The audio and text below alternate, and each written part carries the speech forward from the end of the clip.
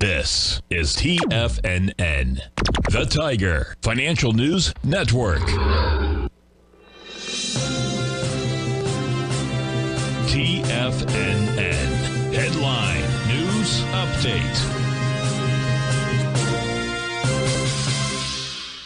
Hi everyone, Basil Chapman here. This is the Tiger Financial News Network 10 o'clock market update.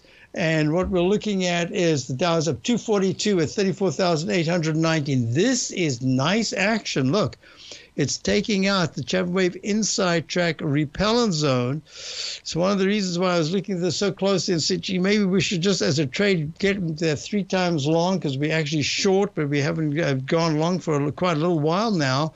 To add to our core position from October. Anyway, we might have missed that because this is a nice breakout of this inside track repellent zone, but it's not.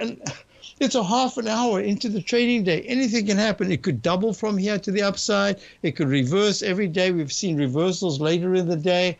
So the day is young. But what is happening is helping this weekly chart. So let's just go on. I'll do more of this in my show. The Tiger Technicians are coming up. The S&P is bouncing nicely. It's got a little gray leg B to the upside. It has a different pattern. It's broken out from its falling axe formation to the upside. 1-to-1 has done it already. So it's kind of, it's not as strong as the Dow right now. The S&P, this is the QQQ coming up right here. This is the iShares. This is the Invesco QQ Trust Series, pulling back from the high. It's up 53 cents at 374. So actually now the Dow's leading and the others are not following. It was a reverse yesterday.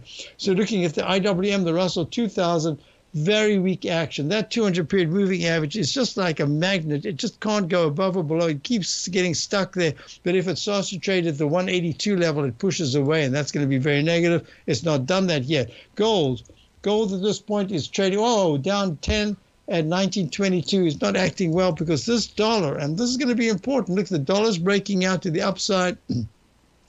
If it closes on a weekly basis, if it breaks above it, that's great. But if it closes above the week of the 30th of the 10th of March, the high of 105 in the dollar index, 105.88, whew, that's going to be quite a break to the upside. At this point, that's going to be resistance. We're watching it closely. I wanted to just go to the, the wrong thing before we wrap up. I didn't do bonds in detail when I did Tommy's show just a moment ago. Yeah, bonds are down, yields are going up, and crude oil still very strong. I'll be back.